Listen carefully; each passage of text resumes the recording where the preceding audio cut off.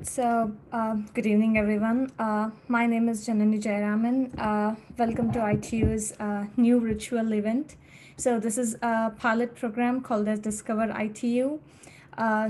This event presents to our students, faculties, and staffs to share their ideas and exchange their ideas, explore new emerging technologies offered by the university. It may be from blockchain, to DevOps, from artificial intelligence to cloud applications. Check out our career new or career opportunities in these particular fields, and in all related latest technologies, and have an interactive session to take complete advantage of this event from our domain experts. This is the workflow for our event today.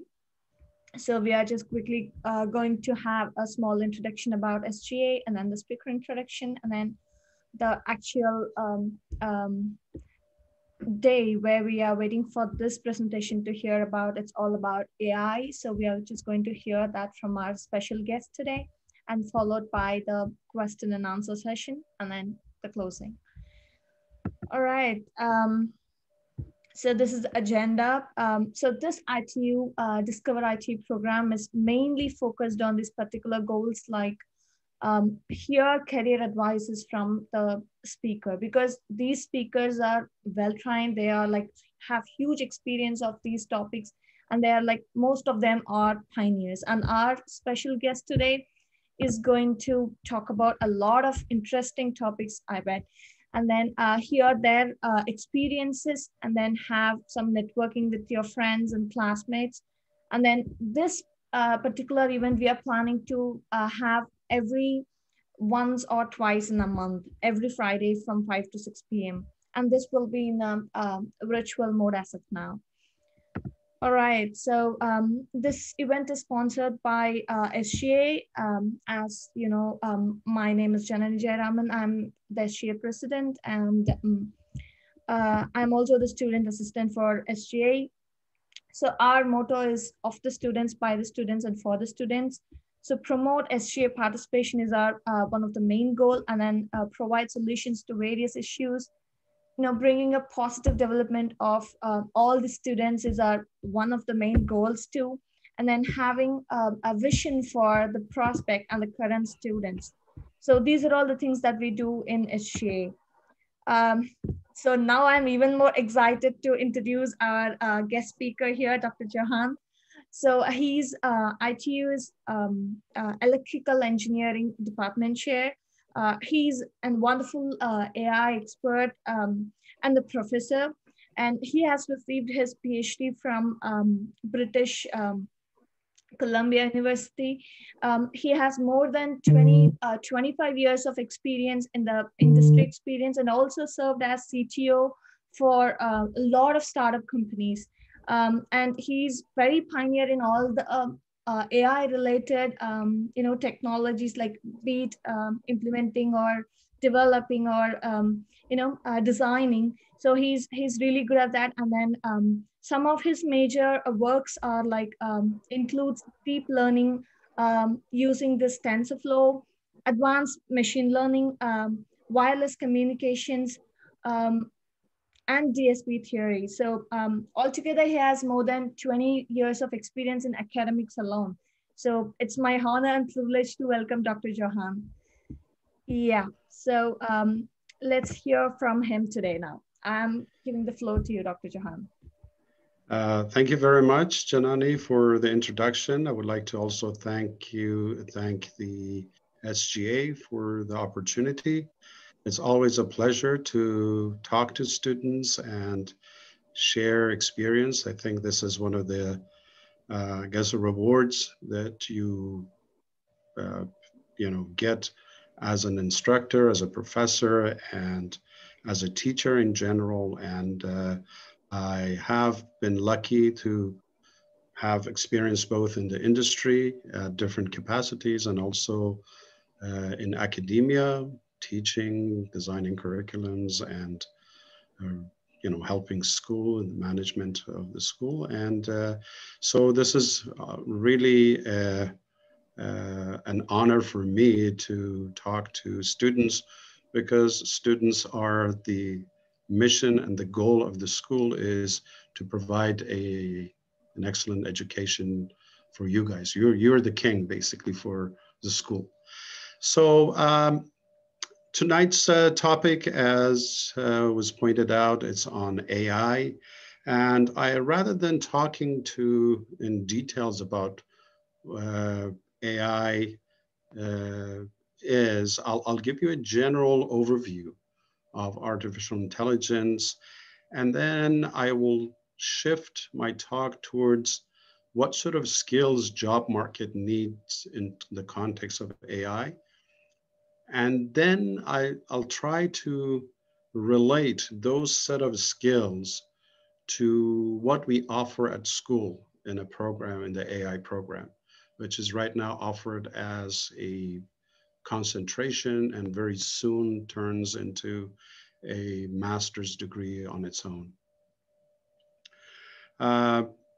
Right now, the way the program is set up is that it's open to all the CS, software engineering, and ICS students from the computer science, including computer engineering and electrical engineering students. So this concentration, the courses, you don't need a special permission. You can just sign up for the courses. You can sign up for the whole concentration, or you can just take a few courses. But let me talk about the details of so I called the presentation basically AI landscape and job market. And so if you want to know AI, you hear this word a lot, artificial intelligence. The reason artificial intelligence is mentioned is mostly because of the name itself has some historical reasons. The definition of AI, or artificial intelligence, was coined, or is now based on what's known as a Turing test. Look it up. You know, basically the essence of Turing test is that if you talk to a machine and you cannot detect that whether you're talking to a machine or to an individual, a human, this means this machine has passed the intelligence test or the Turing test. And if you cannot differentiate that from a real human based on the answers that it provides to your questions, then we say that that machine has intelligence. And so the AI basically comes based on this, but there are variation and specific definitions that are subset of AI and that called machine learning or deep learning. And I'll mention that that in later, a few minutes.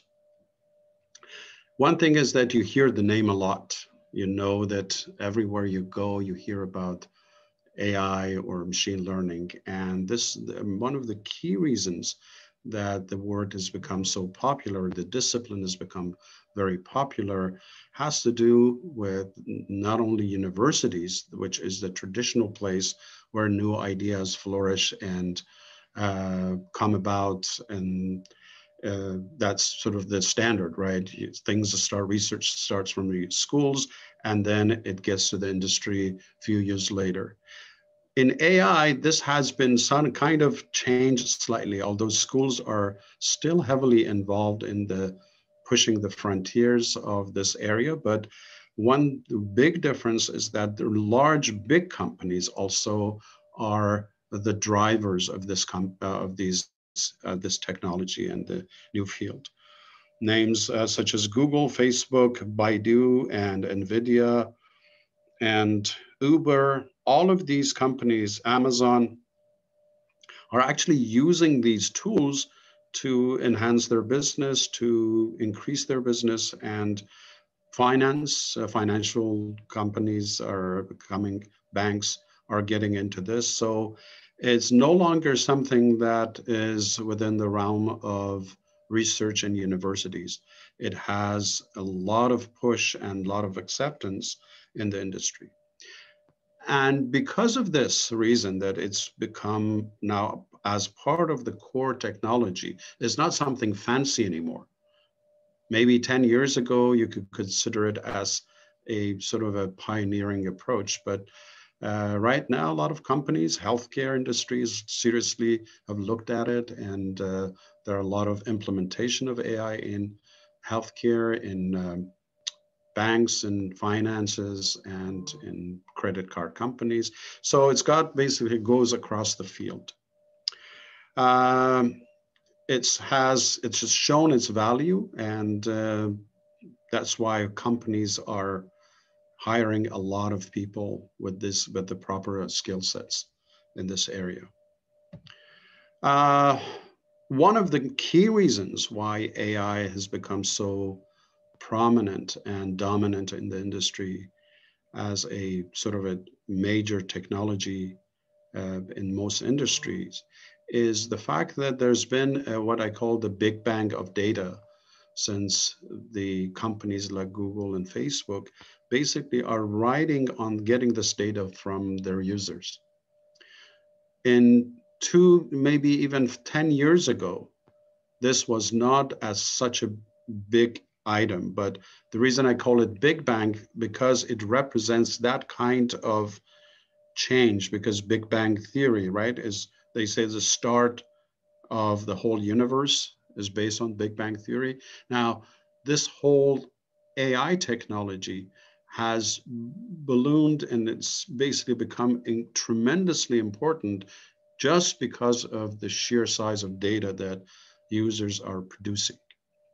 And here is a quote from an older article, but if you just check the information on even trends into 2021, you'll see that the amount of data that we're producing is just increasingly large. And this part of it is interesting. So there's this, they say there's 2.5 quintillion bytes of data created each day at our current pace, and this is 2018. So if you look at this values, it's been quadrupled. It's a lot more than 2.5 bytes of data per day. And if you just want to figure out what is quintillion, is a 1 followed by 18 zeros. Actually, in the United Kingdom, this word quintillion is 1 followed by 30 zeros. It just shows, that's why I use the word Big Bang, because it's just the sheer amount of data that gets produced is just out of bounds. The only thing that now, so we want to see why, if there's so much data, what is the role of AI in this? Of course, obviously AI needs to process this data, but you may ask, why do we need to process this data? There's a definition that if the data, or what we refer to raw data, as unstructured data, meaning that this data has a lot of stuff that are useless. There are some wrong samples of data that exist in this. So data needs to be processed in order to be useful. The data that we get from social media, every time you say, I like this picture, I like that, this data gets processed and translates that if you are a female in your 20s and you live in that location, most probably you're interested in that kind of things. And they categorize it based on demographic and based on your gender, based on your background. If you say, yeah, happy Diwali, then they kind of process this information and they say, oh, this person is probably from India. Or, this is what the data processing does. Or if I say I like this or that, and if they see someone in their older age, in their 50s, they're buying little toys. Well, this guy is not probably going to play with that toy, but most probably they have either a grandkid or something that most probably this toy is going to be suitable for them. So this is the meaning of data processing. And unstructured data is the click that I or somebody else may click on Amazon and buy something. But when it gets processed, they relate the sale to the background of the user that already has some information, age group, male, female, and the other type of location. All of this gets merged and processed into some useful information. That's why next time I go and buy on Amazon, buy something, they say, oh, are you interested in this new stuff coming up for Christmas?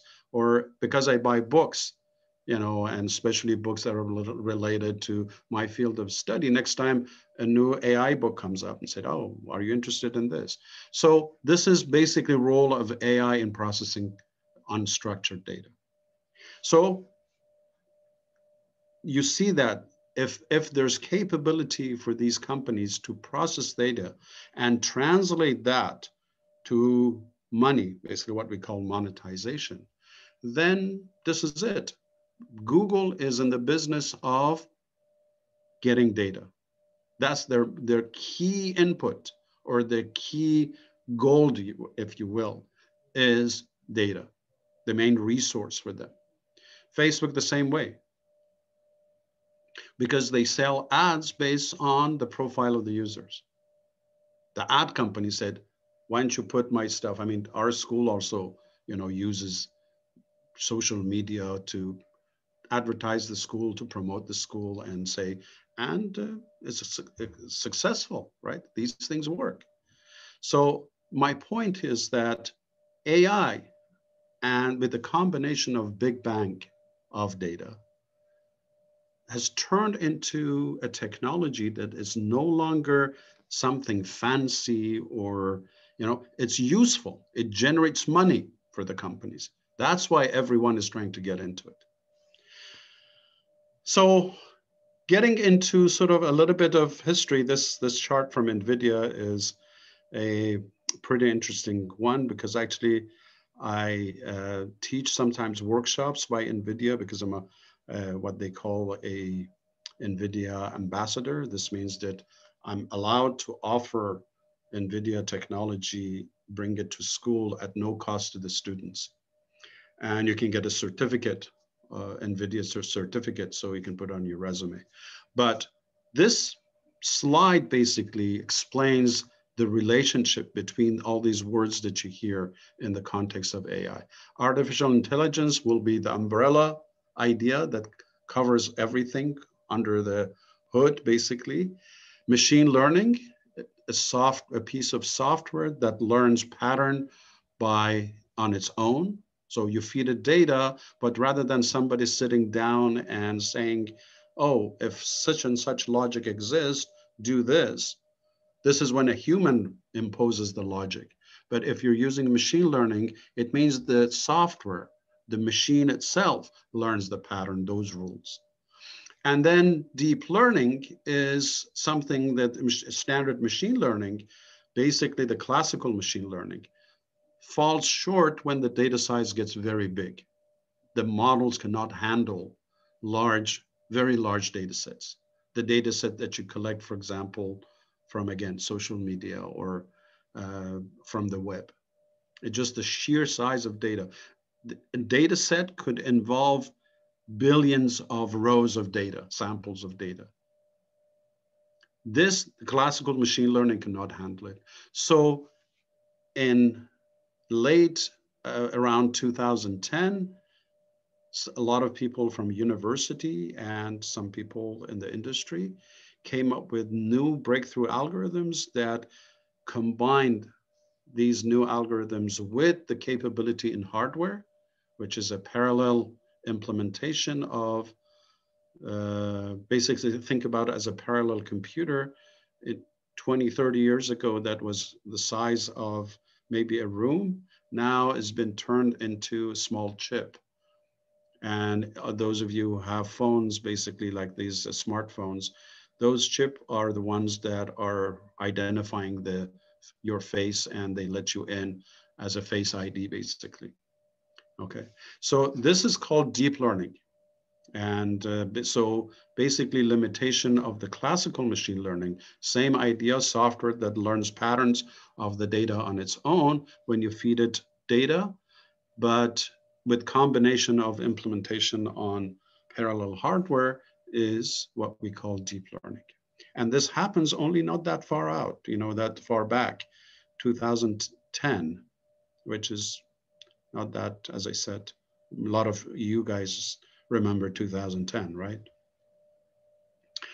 What is the AI process? So the process of, if you were to think about the AI process, if you've taken a class in machine learning or data mining, you'll see this, you've seen this process before.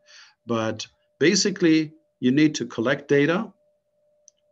Then you need to process this data, turn it into structured data, what I mentioned briefly, clean it, prepare it, and maybe transform or manipulate the data. Then now this data is ready for building a model. You build a model, and this is the what we call machine learning algorithms.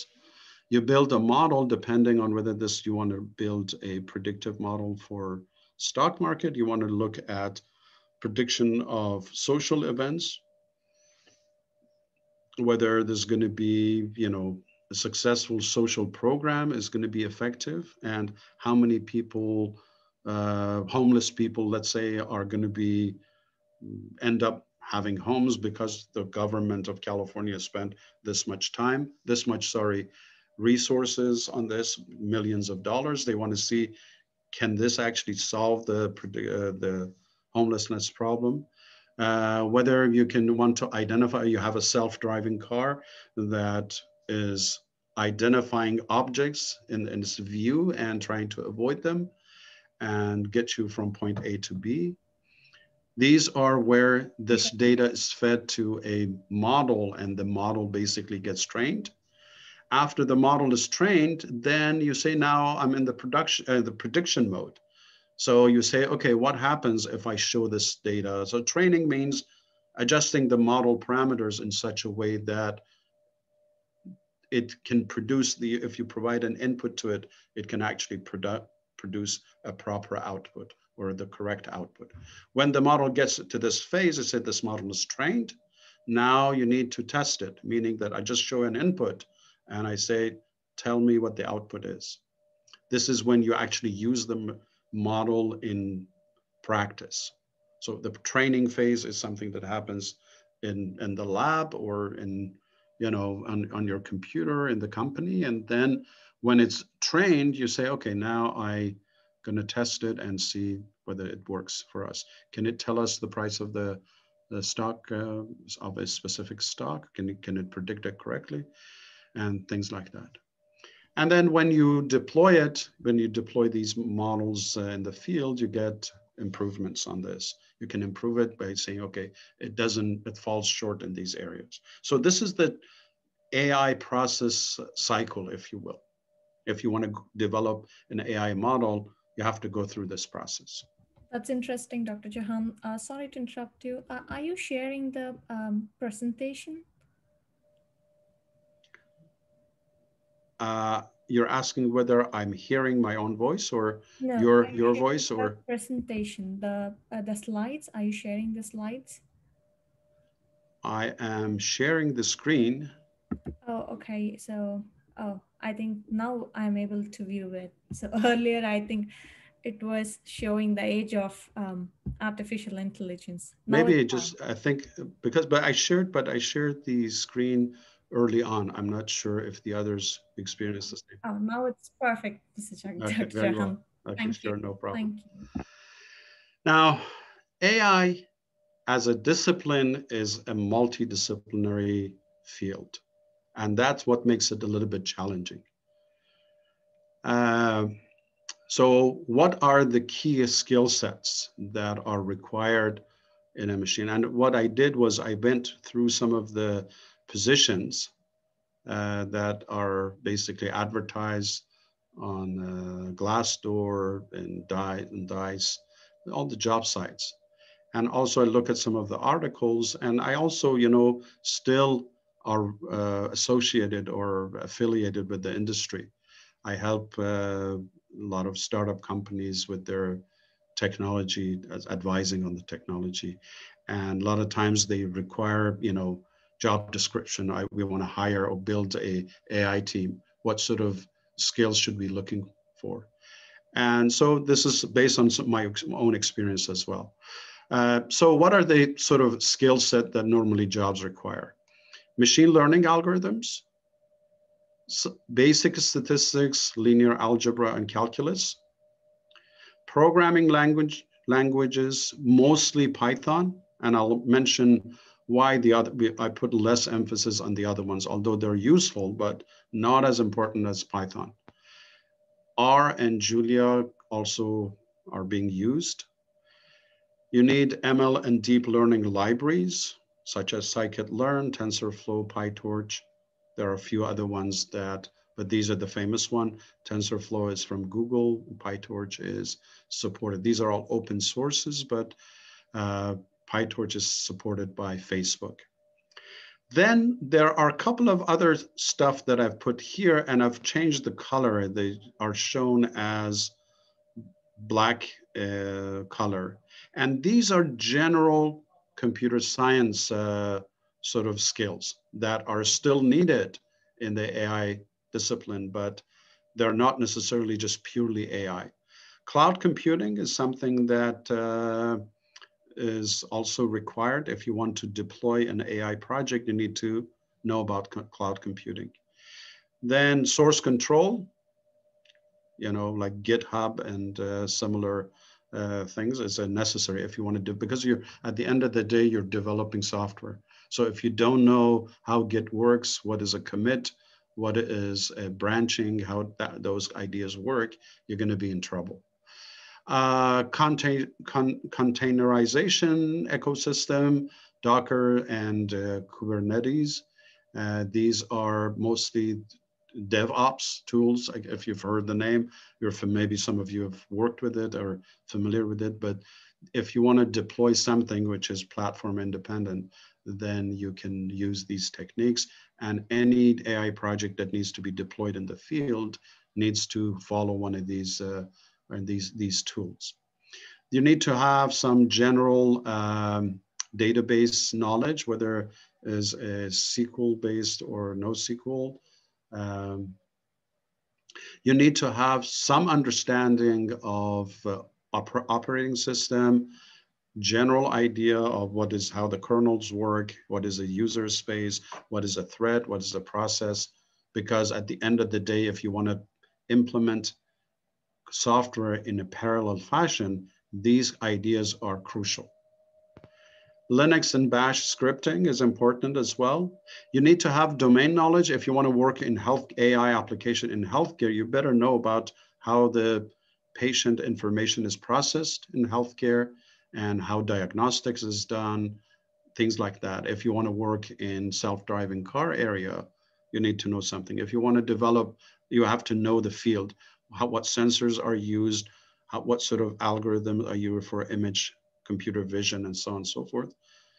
Also, natural language processing. If you want to write code for Alexa and digital assistants, you need to be able to take speech, convert it to text, and make sense out of that text. And this is one of the key areas in AI. The other area, which is again unique to AI, is parallel computing and knowledge of GPU architectures. And there's different versions. This normally requires either C++ or Python, specific Python libraries that allow you to write code for parallel information. I took this from one of the, I think it was Towards Data Science, or one of the online articles. And it grouped the type of jobs that are available as AI in the AI area in general, data analytics, as data analyst, core ML engineer, applied ML engineer, and software engineer ML.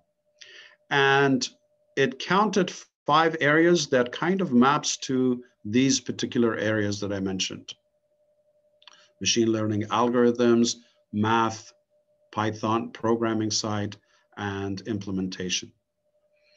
And it's a nice chart because it gives you a good visual that if you want to work as a software engineer ML, what sort of skill sets you need to have.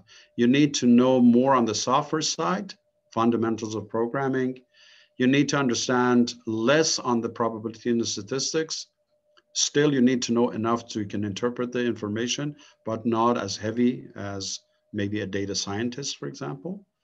Data modeling, applying ML algorithms and library is significant, but not as important. System engineering and system design, these are basic software skills. So if you're a software engineer, you better have these skills. And that's something that I think Dr. Mamoon is heavily focused on, trying to introduce the latest and greatest in these areas in the computer science department. Applied ML engineer is someone who's more towards the algorithm, shifts, still very strong software skills, but shifts a little bit more towards the algorithm and identification and less on the software implementation. A core ML engineer, which I call it data scientist, is basically a one that is heavily focused on algorithms. Normally, the people who work in this area have PhDs, but it's not a requirement. You still have, but it's heavy on the algorithm side, and that's where most of the knowledge of math is required. And then it says data analyst. I don't 100% agree with this approach that statistics is mostly used for the data analyst. But I think the effect of math is heavy also on this side as well, on the data scientist part. But if you're just working as a data analyst, then the data modeling part has a lot more importance than the software side. Again, some definition of these terms. Who's a data analyst? Somebody who analyzes data and tell a story to produce actionable insights for the member of your team. So this person basically collects data, analyzes, cleans the data, and analyzes the data. A lot of times visualizes, designs dashboards. But the key information is that processing this information and make it available for decision makers. Okay, so a lot of people in business school or data analytics area, they focus a lot on this kind of aspect. The key thing here is that the analysis is performed by humans for humans. I think that's the key thing. So a lot of the knowledge of the person skills with the data analysis is pretty important in this area, because that person is the one who comes up with the features, important features. The machine learning engineer, here is defined as a general term, but this breaks down to software engineer machine learning. It turns into basic machine learning engineer, and then it turns into a data scientist. So there's 3 categories under this. The machine learning engineer generates a software that basically makes people who want to use the software, they can still get the output of these models and make a decision based on this. But the final product of a machine learning engineer is a piece of software. And machine learning is the software that pulls patterns or identifies patterns in the data.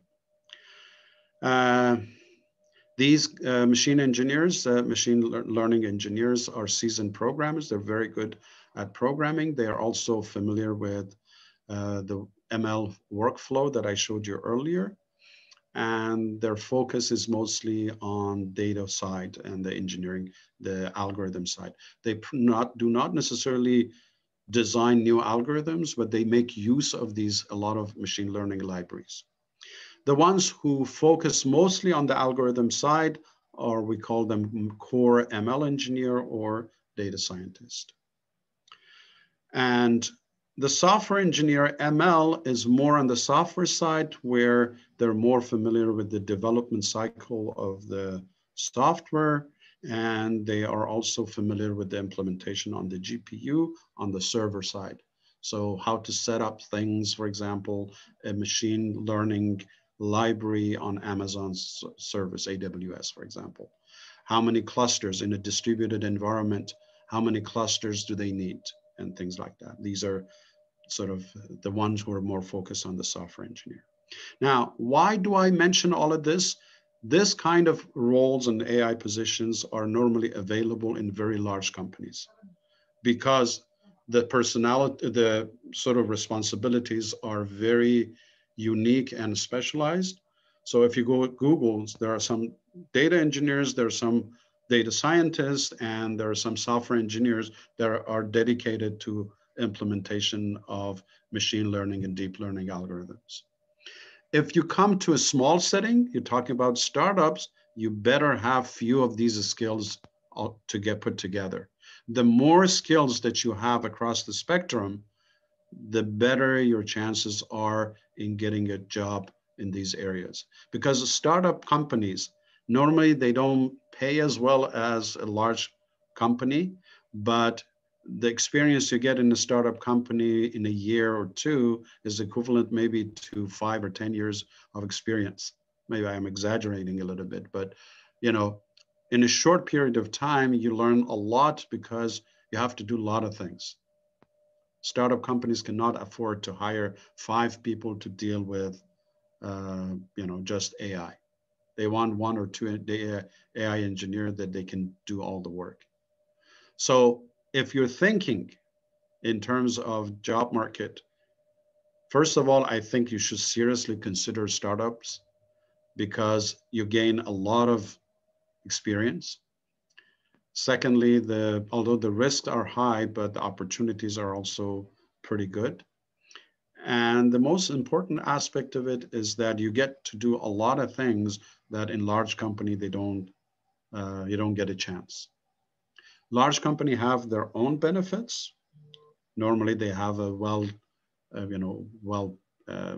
package in terms of employment package, salary, base salary, and things like that, insurance and things like that. The basically package is pretty good. And there's a lot of system in place, meaning that if you want to learn how to develop real software in companies like Google and Facebook and Microsoft, you definitely learn that because they worked on these processes for a long time. But then your knowledge becomes limited because you do certain things for a long period of time.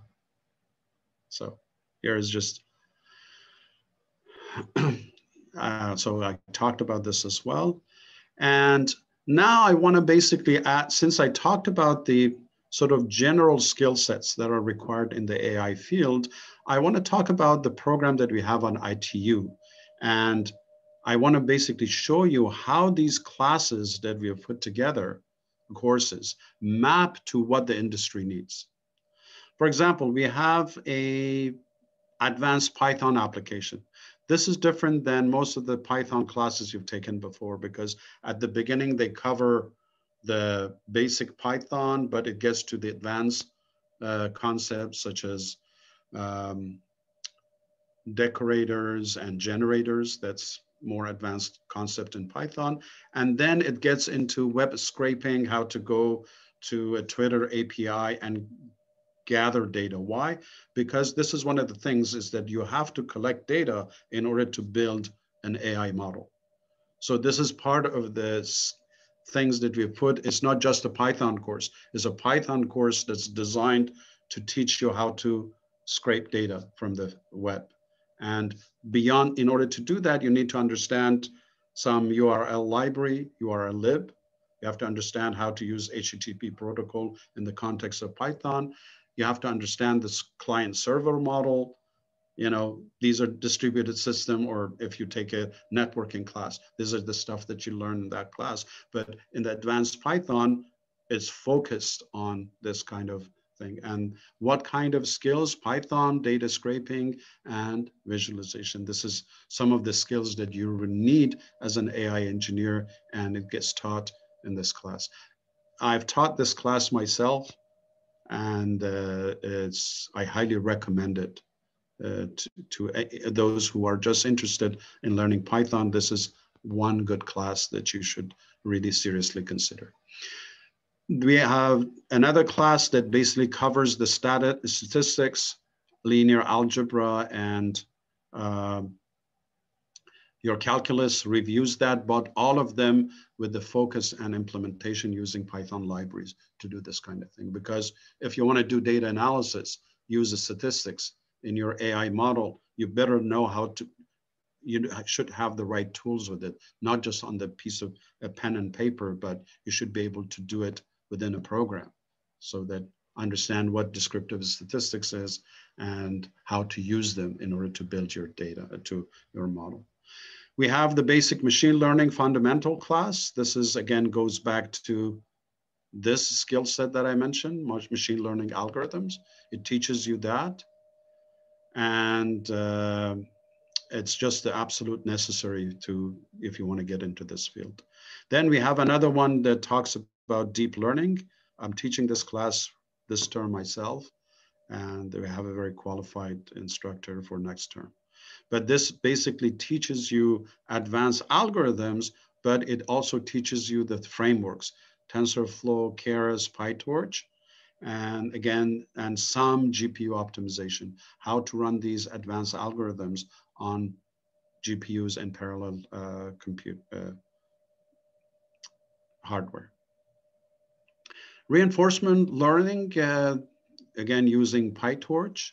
This is, again, teaches you frameworks, and this reinforcement learning, it's a very interesting, and although an old concept in the optimization, but it's very new, and by combining it with AI, deep learning, and it's this algorithm this field is responsible for the AlphaGo Zero, I think about 2 or 3 years ago, that a computer played with the world champion, Go champion, and 4 out of 5, the machine using reinforcement learning beat the world champion.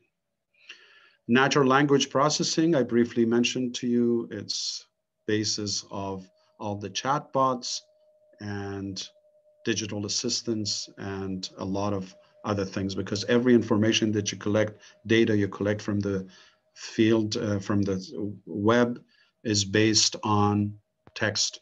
So you need to convert this text into data and feed it into your algorithm. We have a parallel implementation of ML algorithm with GPU. This is directly talks about GPU architecture and how you can take advantage of implementing things on parallel hardware. We have 2 application classes. One is mostly designed for engineering. This next term in the spring, we have the advanced computer vision class. And the next term, the application could be focused on self-driving cars, or it could be focused in cybersecurity. Every term, the subject could change. We have also an application development in business, like fintech and algorithmic training. These are very popular. Portfolio management. Again, a lot of AI algorithms are now deriving these areas in finance. And then the last one that I have here as electives is the one that focuses on DevOps and Dockers and Kubernetes, Edge AI, how to design a AI algorithm that you can run on your iPhone app, basically, and use the backside or the back end of it to run your algorithm, AI algorithm. Deployment in the field.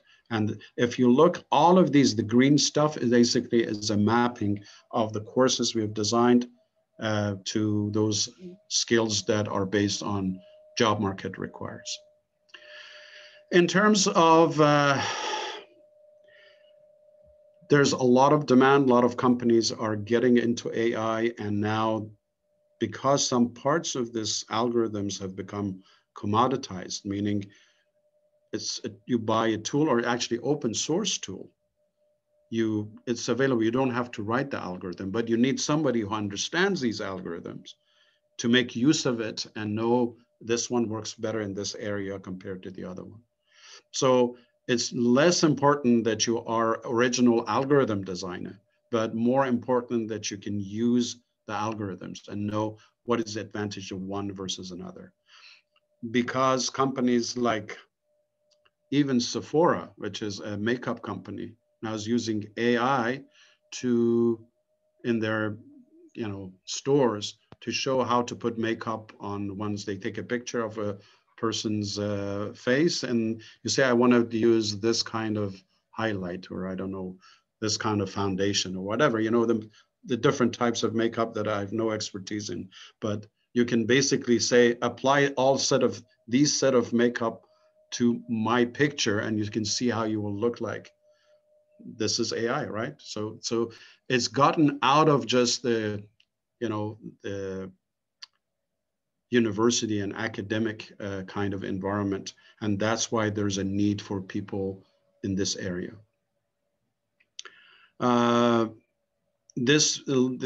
Companies like Google, Facebook, Uber are hiring people. Of course, you have to have the right set of skills.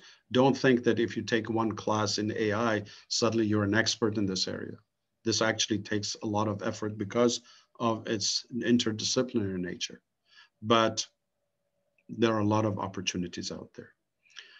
How to become an ML engineer? As I said, you need to have minimum of one course in each of these areas. And if somebody tells you, come in within 2 weeks, I'm going to teach you, you're going to take this workshop, and you turn into an machine learning engineer, don't believe it, because it's hard to basically gain that, all this interdisciplinary stuff in 2 weeks. So most people, they either spend about a year and a half, or do a degree in this area, and then you have the basics at that point. The key thing is that if you are taking this as a degree, whether at ITU or elsewhere, you should be focusing on doing projects, because that's where you learn.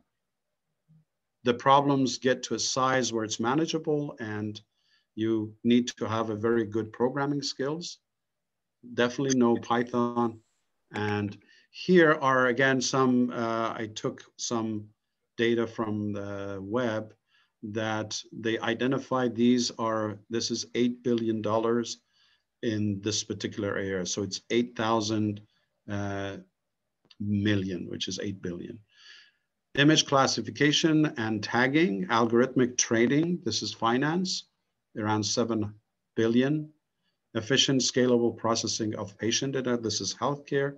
So you can see that the top three, healthcare, finance, and engineering, face recognition, and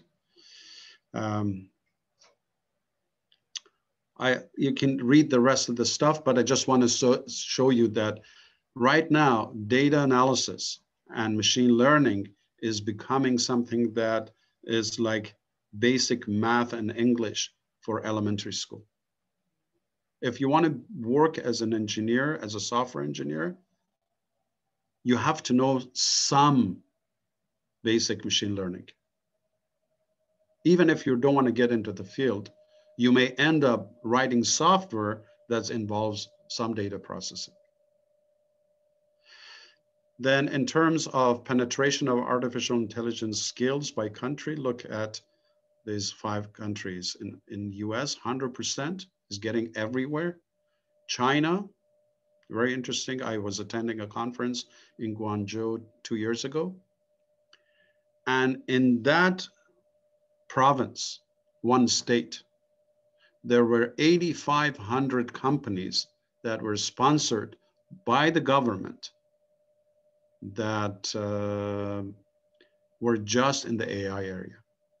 I did another, maybe some other time, I will talk about that. I did a study in India as well, the role of AI in jobs in India, and is getting a lot of attention over there as well. So India is one of the countries that is putting also a lot of effort in integrating this technology. Israel and Germany, and here is some deployment. Look at the organization: external communication, chatbots, HR and workforce management. Very interesting.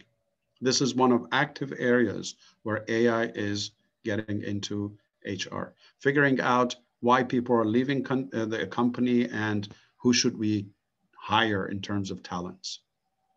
And you can go through this. This is environmental. This is supply chain management, transaction, production, and fleet management. Anyway, I wanted to sort of wrap it up at this part and open it up for the class. My apologies that I went over time a little bit, but we still have time, so I'm happy to answer any questions you may have.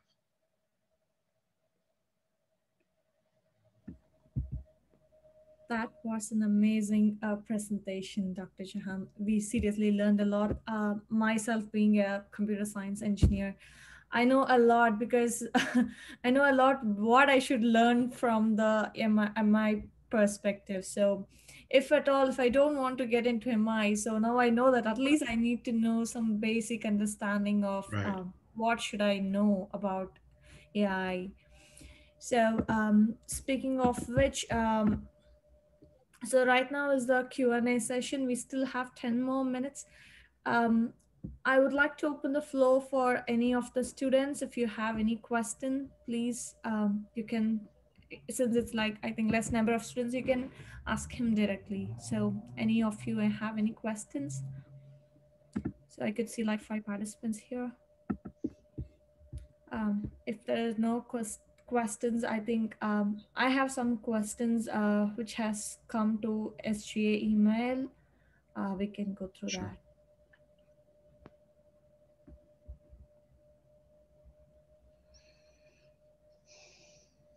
Second call, people. Any questions to ask him? I don't have any questions, but it's always nice to hear from the professor. I have even attended one of his previous workshops in deep learning. It's always great. It's always great to attend his sessions. It's very. I get a lot of information from him. Thank you for today's session. Professor, thank you. It was really very nice session. I just took in that semester basic machine learning course. I'm basically from computer science background. I'm in computer science, but I took the machine learning and we have the different projects in it. So I choose a topic related that to identify the any of the celebrity image, and I use that basic SVM in that. Very good, excellent. Yeah, I just have a question that if I want to choose that basic AI, then what are the different softwares I need to learn basically? That means that means I learned the Jupyter Notebook, Python, and according to you, what are the other necessary things that I need to know? Okay, so I think it's important for you to learn to definitely the next class is called deep learning, because a lot of tools that are currently used in the industry and are based on Python. So the fact that you know Python, it helps a lot, but those frameworks speed things up. For example, when you learn about neural networks, there's a technique called backpropagation that you have to take the derivative of data. Okay, derivative, it's a hard calculation in general. These framework, they simplify and speed up this calculation. And you don't have to really get into the nitty gritty, but you can definitely use those, for example, TensorFlow or PyTorch to speed things up. So And these techniques are incorporated into the course, meaning you learn it not as a separate course, but as part of learning about the course itself. And so that's very important, that learning the tools and also learning the basic algorithms, ability to read data and do basic data analysis is also very important. A lot of times, large data sets, you cannot fit it into a file. So learning how to access SQL databases or NoSQL database also is another set of skills. Basically, the program that we have at ITU is designed in such a way that you walk away with most of the key skill set that's required. Because right now, as I said, I consult a lot of companies in order when they're interested in adopting AI technology. And a lot of times I end up interviewing the candidates to help them out. And these are the type of questions I normally ask. Okay, do you know Python? You say yes. Okay, so if the person says yes, then it's not that's not the end of it. I said, can you actually show me how to use a decorator, for example? So if you've never heard of it, you get stuck. If you don't have enough exercise. So taking a class and working on those things so that you learn the skills are the sort of key things. So you have to be good at this basic stuff. But programming is one aspect of it. Algorithm is another aspect. You need to know some math, and you also need to be able to learn how to deploy these things. You build something, an algorithm works really well, but if you want to put it on iPhone, you don't have 5 hours of training. So how do you do it? There's something called TensorFlow Lite that would allow you to incorporate that on the, like an embedded processor, Raspberry Pi, for example. Yeah, thank you so much, Professor, for that. So I have 2 questions. I'll quickly go through them. Sure. So this is from one of our students. So he asks, to what extent do you predict that AI will be replacing jobs? Has it started happening already? Yeah, I think it will definitely replace some jobs for sure. It's already done so, and some of the jobs have already disappeared. You know, if you look at Amazon warehouses, a lot of these robots are running based on AI.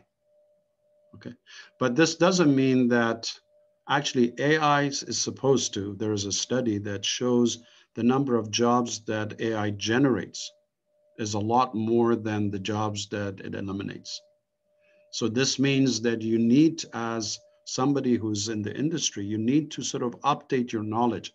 That's why I mentioned earlier, even if you're not interested to become expert in machine learning, you should take a couple of classes to understand, because you may develop, you may be a full stack developer, but the full stack, the application you're developing is using an AI engine on the back end. And you need to understand some basics. When they say, oh, here are the training parameters, you better know what those are. Otherwise, you won't be able to write the proper requirements for your software. So as I said, it's becoming more commonplace, and you need to know the alphabets as a minimum, the terminologies, and understand how it works, the mechanism. Thank you, Professor. So one last question. So, okay, so that one, all right. So, what values can Python or AI bring to the organizations, and is there any disadvantages? Are there any disadvantages to using AI? Is that the question? Yeah, I think that's what the question is. Yeah. Yeah. Okay. Sure. Actually, there is some discussion on this as well. It talks about the ethics in AI and bias in AI. What that means is that if the type of data that you collect is geared towards a certain demographic, regardless of how good of an AI algorithm you use, the output is not going to be general. They have done similar things in medical studies and clinical studies. They've only studied the Caucasians for development of a drug. Now, this drug, blood pressure drug, does not work for Asians. Why? Because the subject of the study was, they just focus on one group of people. So you cannot use the same thing and give it the rest of them. So AI is actually, could run into trouble if the data that they're collecting is biased, or the person who's collecting the data has its own or her own biases. Because models are as good as what you train them with. So there is a potential for sure. That's true. That's true. Completely agree that. Thank you. Thank you so much, Dr. Jahan. We had a full informative session for this 1 hour. Thank you so much. We would like to hear a lot of more information from you. Maybe in the next episode, let me try to reach you in some other episode. Thank you so much for today. And thank you so much for all the students who have joined today. Thank you. Sure, by all means. And I was happy to attend. My email is there. So if anyone is more interested or ask questions, you can use my ITU email to reach out, and I'll be happy to answer questions. Thank you. Professor, before you end, would you be conducting more of those workshops from NVIDIA in future? Yeah, I will. I will definitely have more workshops, NVIDIA workshops. I'll make announcements in classes and at ITU through SGA so that everyone has access to and ahead of time, for sure. Yes. I would really appreciate if you could share it in emails for all batches. Sure, definitely. Thank you very much. Yeah. Thank you, Dr. Jahan. Thank you very much. Appreciate it. Thank you so much. Bye-bye. Bye now.